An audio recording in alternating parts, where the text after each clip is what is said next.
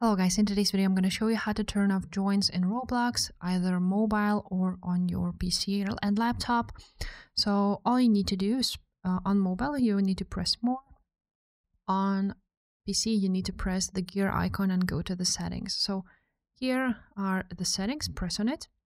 And on settings you want to press privacy and content maturity. Press on it.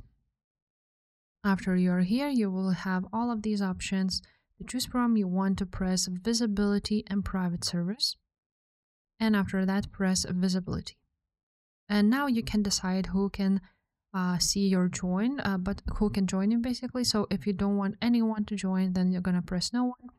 You can also choose friends, but basically that's how it works. So after this no one can really join you. So if this video was helpful guys, make sure to subscribe to this channel, and I will see you next time. Bye.